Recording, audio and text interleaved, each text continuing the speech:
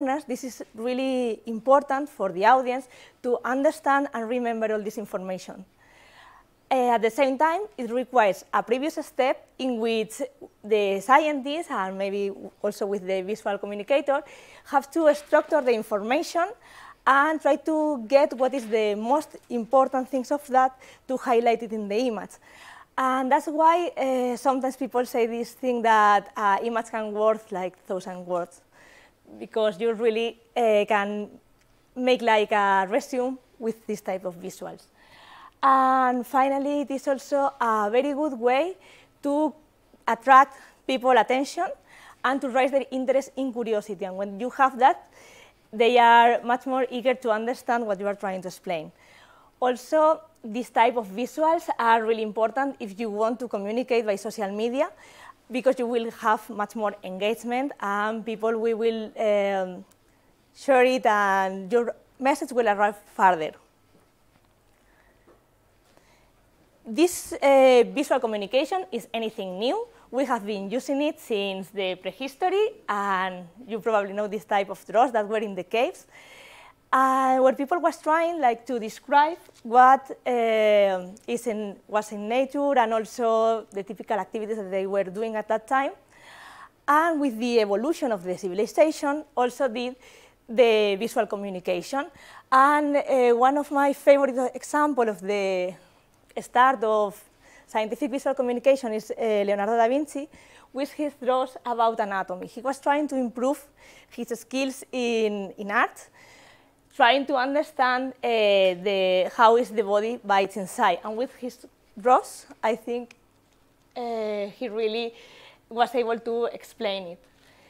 With the advancing technologies and the appearance of the microscope, it also opens the door to a new type of visual communication, this type at the microscale. And one of the main communicators in this area is, for example, Ramón y Cajal, with the drawings of his cells that he also used to try to communicate with the scientific community, which were what he was observing in the microscope and his theories about how these cells work. So, well, now we have better optics, we have better cameras, we can get very nice images at the microscale, at the nanoscale, and sometimes people could think, okay, if we can see the real images, why do we need some illustrations? But the thing is that they have different purposes. In the end, an image that you take with a microscope is data that you have to process, and it could happen some artifacts that is prepared only for a specialized eye. However, in an illustration, you can take this information and make it look like in a way that people could understand it. So, for example, in these two images, we have SARS-CoV-2. In the one on the right, you can observe the image from the cryo-electron microscopy. And on the left, you can observe a scientific illustration of this virus. What you can observe in the illustration is that it is much more easier for someone that is not specialized to understand the different structures of the virus. You can highlight also parts of it with the colors, and you can even include information from different techniques to represent in one illustration. Also, you can give it context, since you can put it, for example, here in the lungs, or you can even use it to guess things that we already don't know.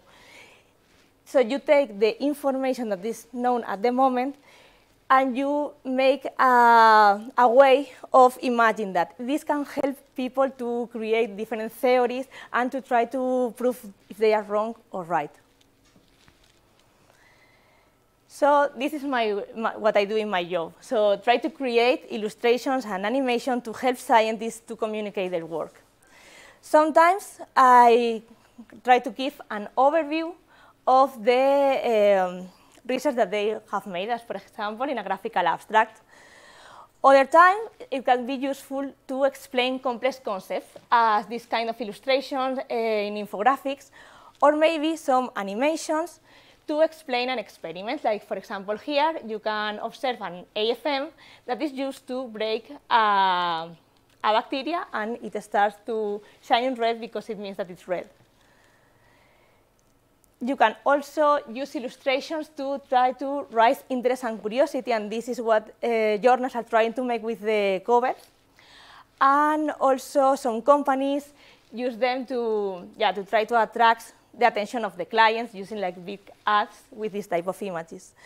Or you can also make these types of animations to try to promote some kind of events, as this one, that was the nanocar race.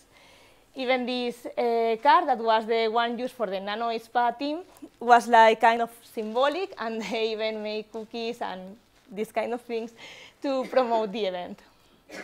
So, well, I think that you more or less understand now what is my job about, and I wanted to share with you a bit how I end up in this profession, because I didn't know that this profession exists when I was 18 years, and I need to decide what I wanted to do later. At this moment, I only know that I like biology, chemistry, physics, so I decided to study the biotechnology degree. During this degree, I realized that I like research and that I wanted to be a scientist.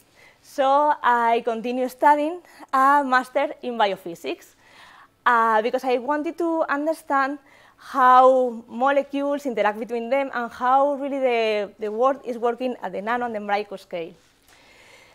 And then I started to make my PhD at Indiana Nanoscience, and during this time I was studying different protocols of atomic force microscopy in combination with super resolution fluorescent microscopy to trying to study some protein aggregates that are involved in the development of different diseases, for example, Alzheimer or Parkinson. And at the same time that I was doing my PhD, I started to have a new hobby because I discovered some software that is called Blender that allows you to create models and put textures, lights, move the camera. So I started to learn how to make that using some different videos of YouTube, like free tutorials. And when I had the basics to create my own things, I started to apply to make this type of easy, simple illustrations, some schemes that I was using in my posters and in my talks to explain the AFM and also the fluorescent microscope. The thing is that the more I started to create this type of illustrations, the more I liked what I was doing. And sometimes a question came to my mind that was that, what if I make this my profession? But okay, yes, I was in the middle of the PhD, so it doesn't sound realistic because I didn't have the proper background to be able to do that in a professional level. So at this point, I decided that if I really wanted to do that, what I needed was to get these skills that I didn't have. So I started to look to different ways of learn scientific visual communication. But the education that I found that was focused on that was actually more focused in the traditional drawing. So more in water paint, oil paint, and that was not exactly what I was looking for. But then I found a 2-year course that was about cinema and video games. And I realized that this is actually what I really wanted, to learn this type of tools and also the artistic skills, as for example, how to use the colors or the composition or the storytelling, to be able to apply all these tools to my scientific visual images. So during some time, I was doing my PhD during the day, and in the evening and the weekends, I started to create 3D models and also design characters, learning a bit about animation, programming. And all of this was really fun because it was something really different about the things that I have learned previously. But at the same time, at some point I was in the end of my PhD, I had to finish experiments, write my thesis, and I also have exams in this new course. So that was a stressful period and my hair became white. But anyway, it was worth it because at some point I got the last paper of my thesis accepted, and the editor told us that if we wanted, we could send him a proposal for the cover. So that was my moment to show what I was able to do. Then I designed one illustration, we sent it, and we were really happy because it made up to the front cover of the journal. So to me, that was like the proof that what I was doing was worthy and was something useful for the scientific community. So it was at that moment that I decided to share all my work on the social media. And from the social media, some people started to contact me because they wanted also that I create some visuals for them. So then I worked for some time as a postdoc at Indiana Science, but at part-time as a scientific illustrator. And at some point, I realized that what I really wanted to do was continue working as freelance, as scientific visual communicator. So now my actual job looks like that. I spend most of my time like in front of the computer, creating visuals, and also learning new tools and trying to find new ways of making different things to try to improve. It was kind of lonely, but at some point I found also another freelance, who is Enrique Sahagun from Seixel, and he was making something similar like me, and now we collaborate, and this gives us the opportunity to create bigger projects together. And also it is much more fun because I have someone who I can ask for feedback, like is in the same field.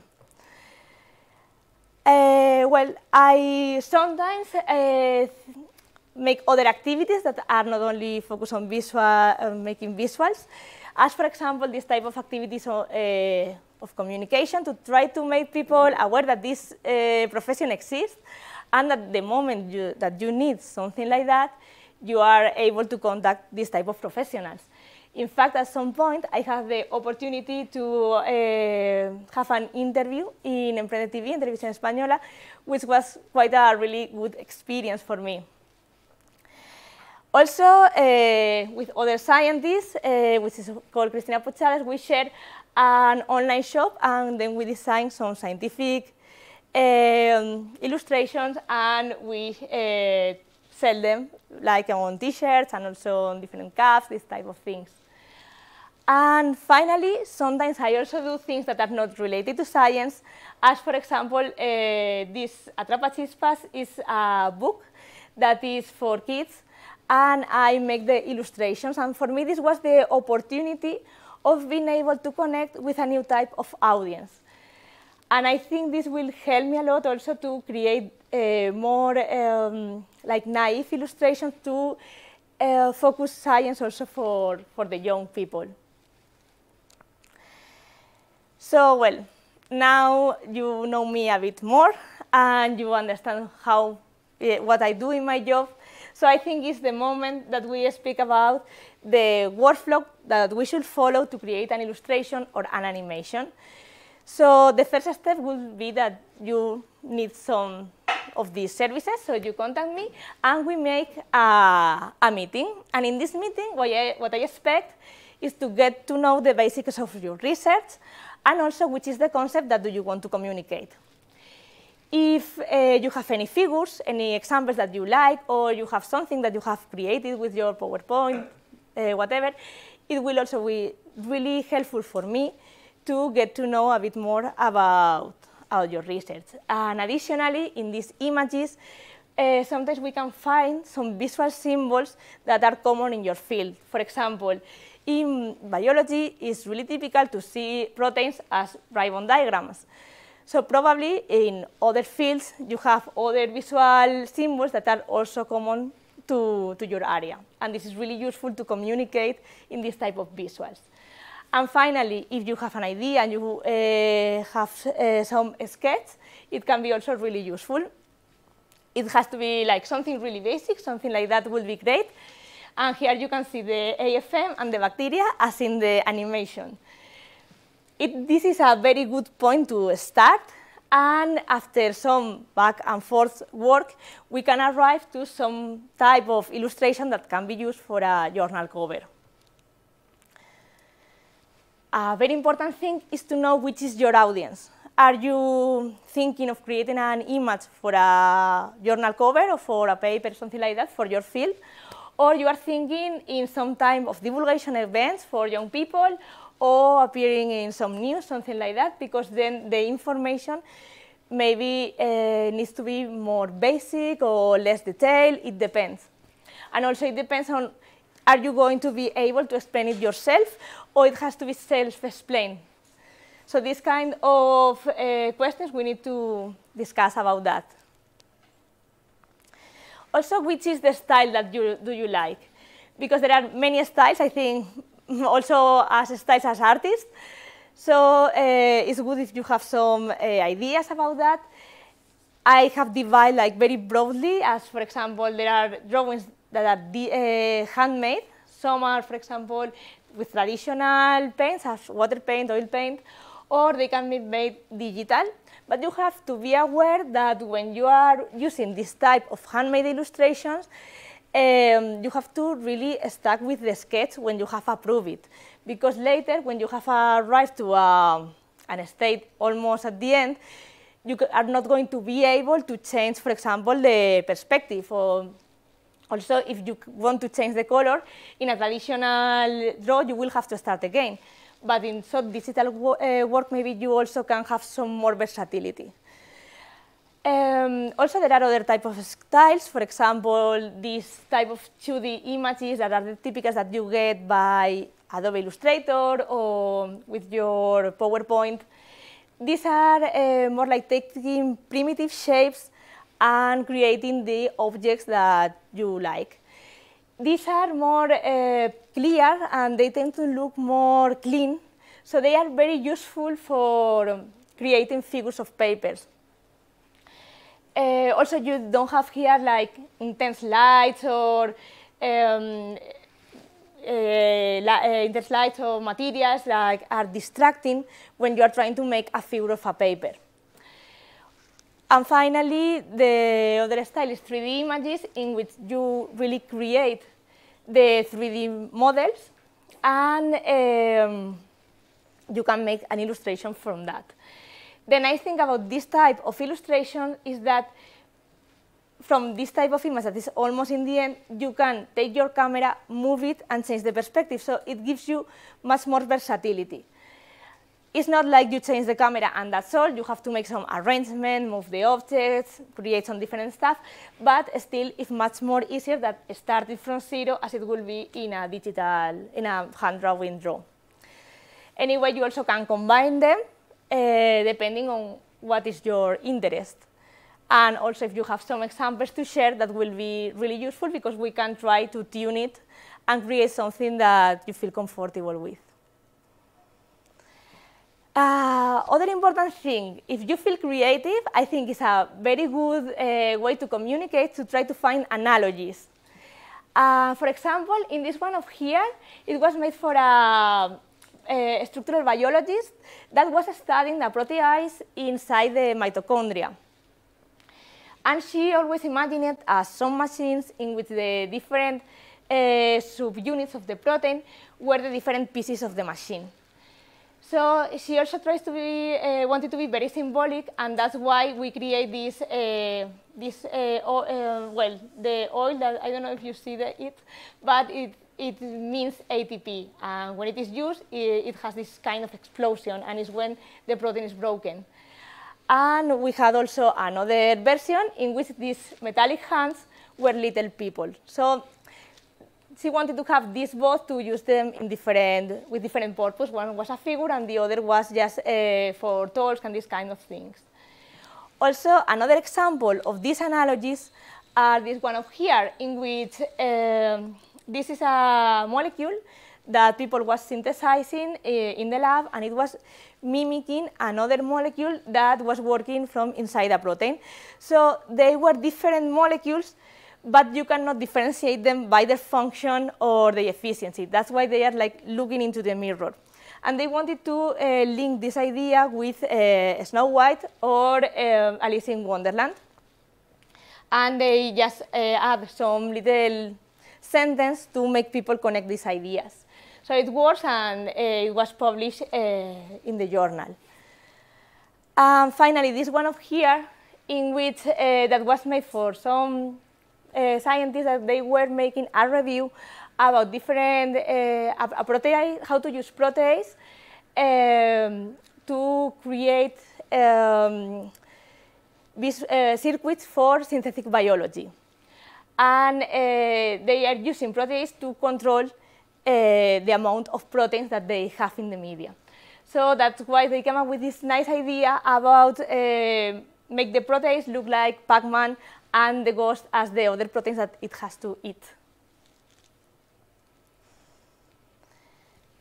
If you are not thinking in an illustration, but you are more thinking in an animation, additionally to all these things that I have explained, you have to bear in mind some other questions, like, for example, which is the duration that you want it to have? Is going to be something like short, for example, for the social media, or you want to explain maybe all your project and it needs to be like 3 minutes, 5 minutes, something like that.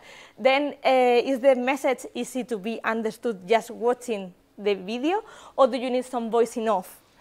And it's going to happen everything in one scenario, or do we need to focus somewhere and change to one scenario to other?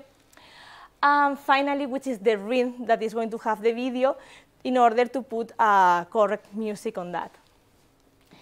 So with all this information, I will create a storyboard, and we will go back and forth over this storyboard until you are happy with that, because this is the main step to be able to create a wonderful animation.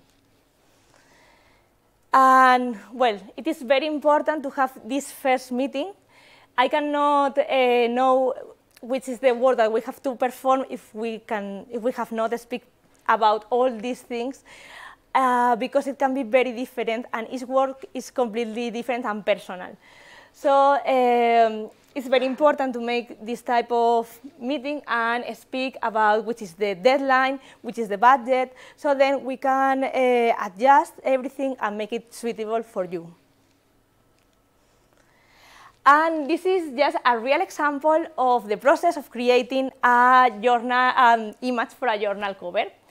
So in this case, some group of Indiana science contacted me, and they told me, we have a paper accepted in advanced materials and interfaces. And the editor have told us that we have 15 days to give them some option for a journal cover. So we make a meeting, and they show me this image that they use in the graphical abstract, and also this one that is an image of the material that they were creating.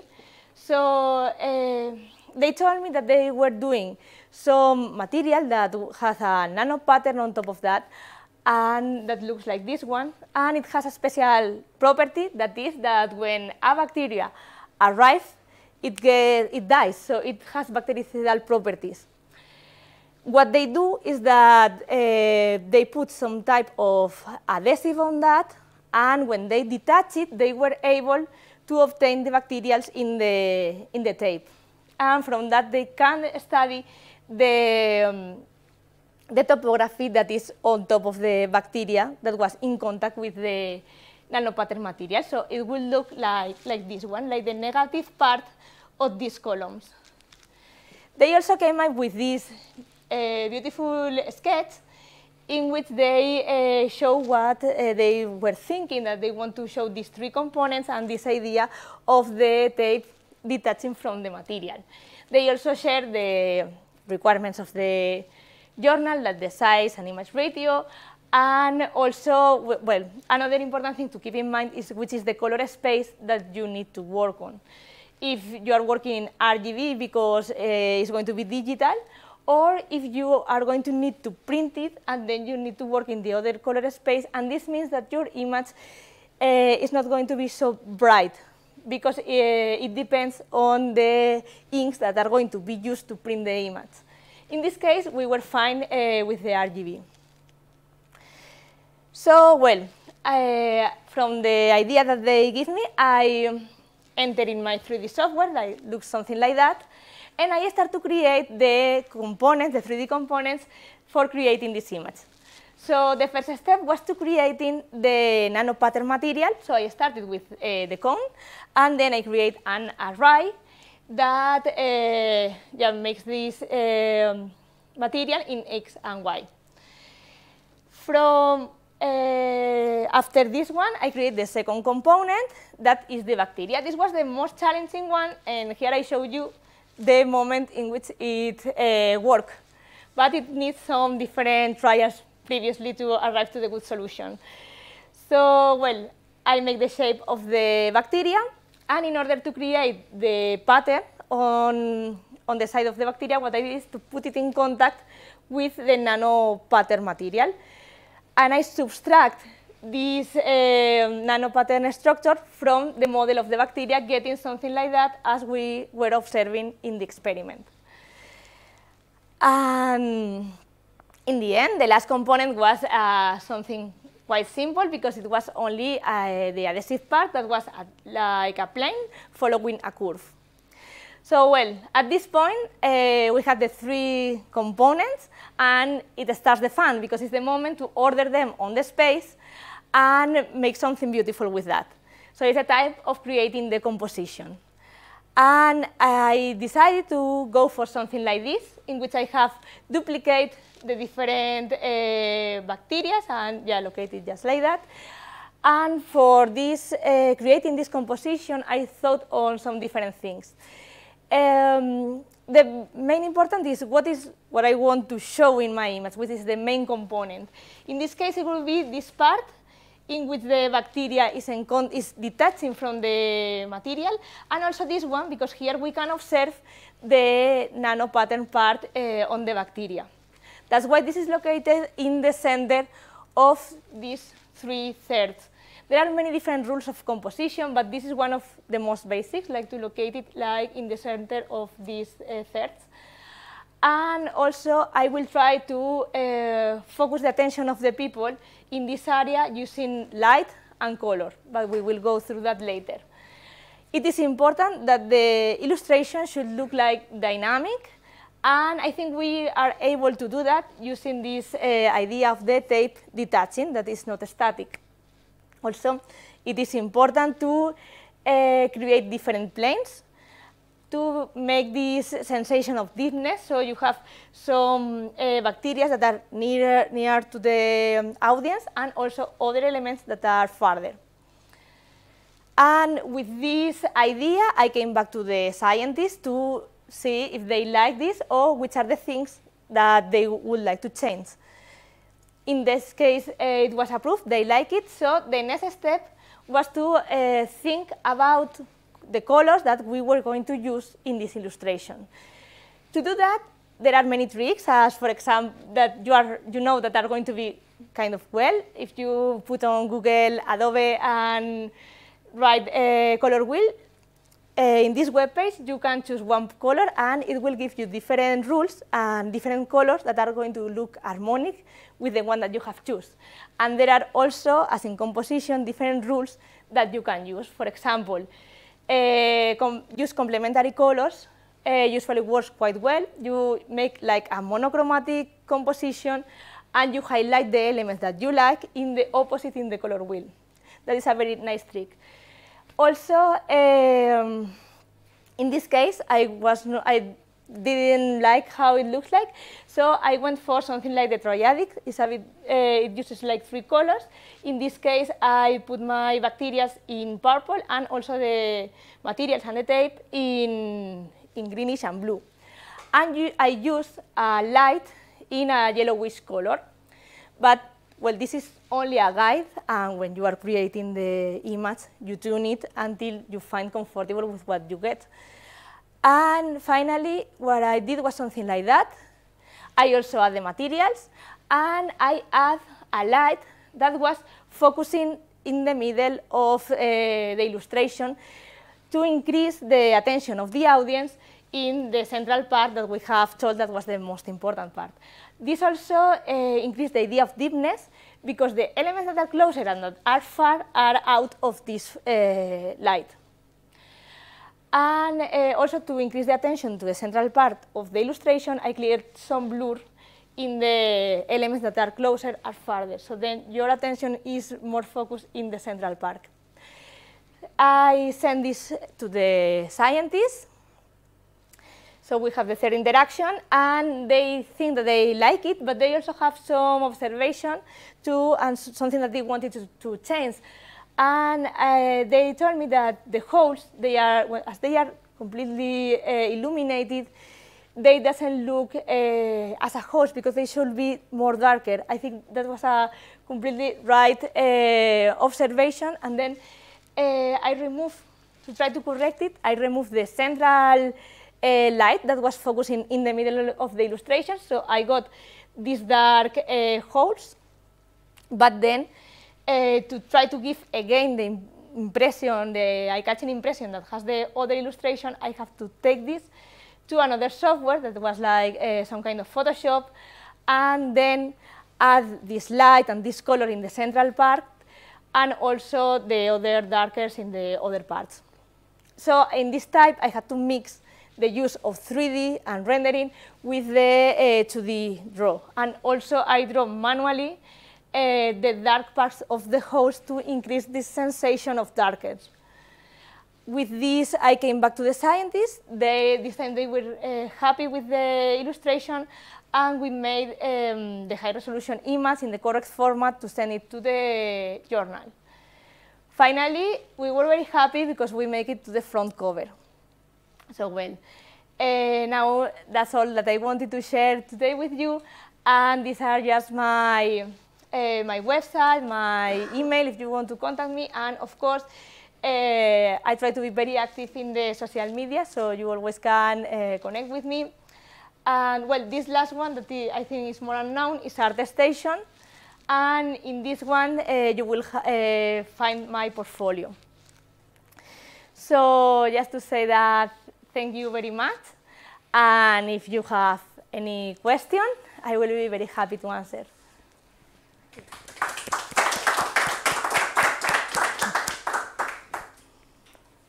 Yes, well, if anyone has a question, I have the microphone here to people on the internet. Thank you very much. Sometimes we use colors that are also intuitive. For instance, when we are staining cells, we use red markers for alive cells or red markers for dead cells. However, I have a friend who has daltonism, and he complained about that. And I know now that there are scales that are suitable for people with daltonism.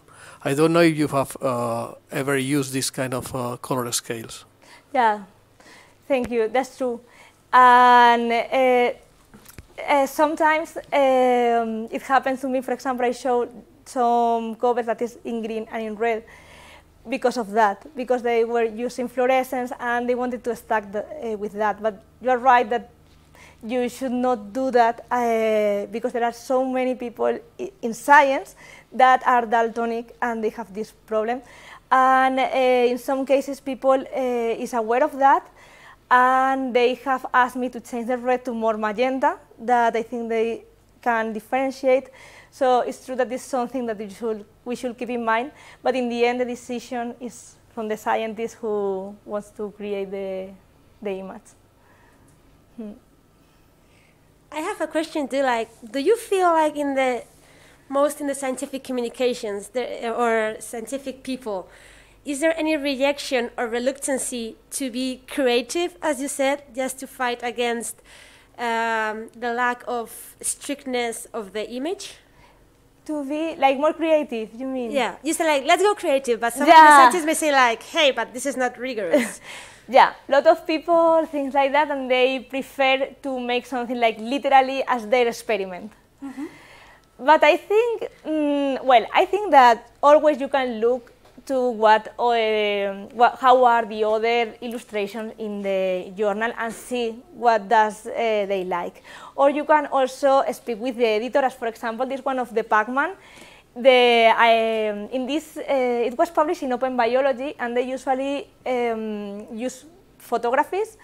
So the scientists ask to the editor, we are thinking of making this Pac-Man idea, so it's completely different about what you are usually doing, but he was very happy to get this idea, and that's why it is in the front cover. So I think you can be open and ask the editor which kind of style do they like, if they are open to get this type of ideas. Yeah, actually that was my second question, like from the proper journalists, are this need of new, let's say, fresh ideas on communicating and on front covers of journals, and how is it going to develop, you think? I think that really depends on the journal and on who is making the decision. So that's why I consider it's very good to speak with them.